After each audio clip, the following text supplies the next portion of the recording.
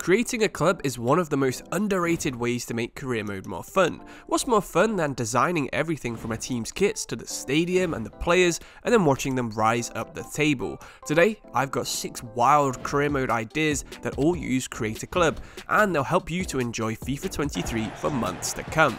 Today, I've made sure to include teams of all ratings, but we will be focusing on some of FIFA's most underrated leagues, so stick around for the whole video to find out which team is best for you. So let's get started with our first team, Birmingham Legion from the MLS. I think the MLS is pretty interesting to use on FIFA mainly because of its structure. It features a playoff system that is different from most European leagues, where the top 7 teams from each conference, so that's the west half of the United States and the east half of the United States, qualify for the playoffs, and each winner of each conference gets straight into the second round. This means you can be the 13th best team in the league overall, but still go on to win the title, something you can't really do on FIFA anywhere else. So what team should you create? Well, there's one playing in the United States 3rd Division called Birmingham Legion that was only founded 5 years ago that I think would be perfect. They'd fill a big gap in the MLS, becoming the first team in Alabama to ever play in the top division. Interestingly, Birmingham actually play in a 50,000-seater stadium, over twice the size of any other team in their division and bigger than most Premier League grounds. As it's mainly a college American football team who play there, make sure to use a big stadium with the NFL lines on the pitch in-game if you want a bit more realism. Interestingly, their squad actually contains Juan Agueldo, who many thought would go on to be the best American attacker once Clint Dempsey retired. In some of the old FIFAs, he did indeed go on to be that good, but things didn't work out quite so well for him in real life, so make sure you recreate him based on his FIFA 22 stats in-game if you want to use him for Birmingham Legion. One of the best all-time female players, Mia Hamm, was also born in Alabama.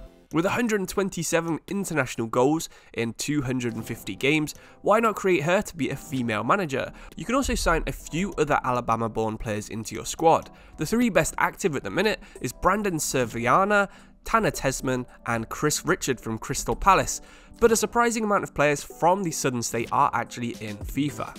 I think it's a lot more likely you've heard of the second team in this video than the first, where we'll be creating French team Le Mans FC. The city of Le Mans is much more well known for its endurance racing track, but a surprisingly successful youth academy actually appeared here in the early 2000s.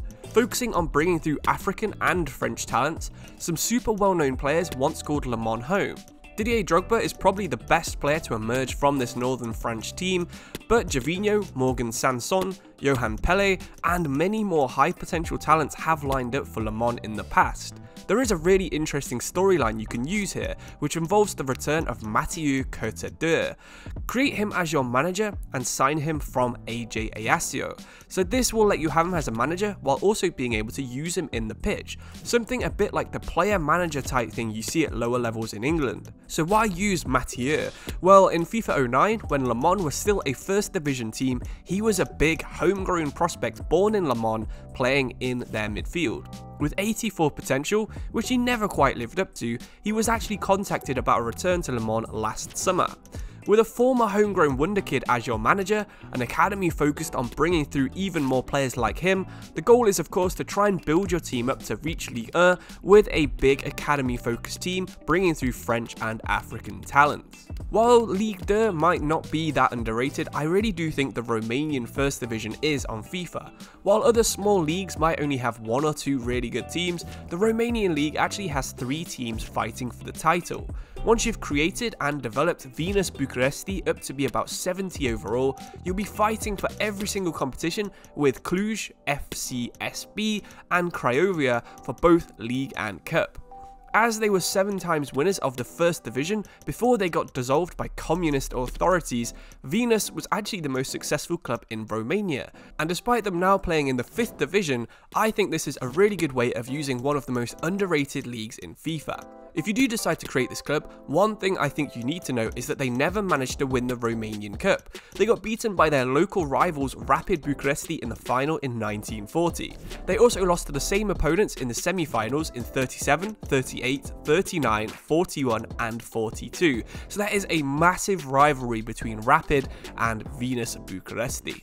Rapid are actually a team that is on FIFA 23, so unlike with most creator clubs where you bring a team from the lower leagues, their rivals are actually already in there and licensed on FIFA 23. So with a route into Europe possible, you have the 3 goals for the save.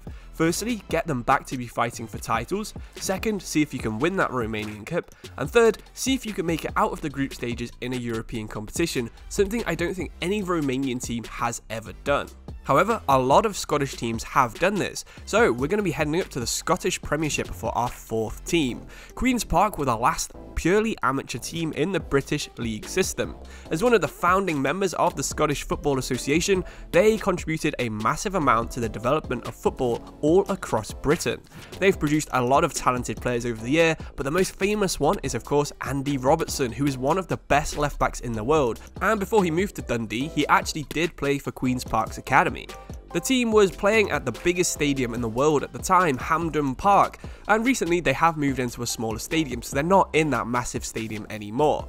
But despite its massive history, its development of loads of talented players, they did actually struggle to survive until 2019. Because the club was relying on amateur players, it meant that people could come and go whenever they wanted. When they finally turned professional, they not only got promoted from the 4th division to the 3rd division, but then the 3rd division to the 2nd division, and now they're first place in the Scottish Championship. It's a good chance that they will actually appear on FIFA next year as a licensed club, so why not get a drop on them by creating them on 23. You'll have some challenges along the way, I'm sure, but with you as manager and the club in the Scottish Premiership, you'll probably be able to get Queen's Park their first title before the end of your 15-season career. If you know anything about Scottish football, you'll know there's 1 or 2 teams at the top who will win the title no matter what. Unlike many other leagues though, the Danish Superliga doesn't have this problem. The title race is actually closely contested almost every single year, and with the league's emphasis on youth development both in real life and in FIFA, the league has produced so many talented young players for a nation of Denmark's size.